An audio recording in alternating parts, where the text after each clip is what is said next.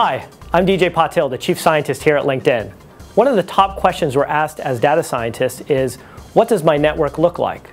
With LinkedIn InMaps, now you can visualize your network. The first time you look at your map, you'll see different colors. What does each color mean? That's up to you. Hover over contacts in the same color group and try to figure out how everyone knows each other.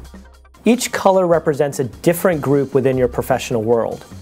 On the legend, you'll see each color.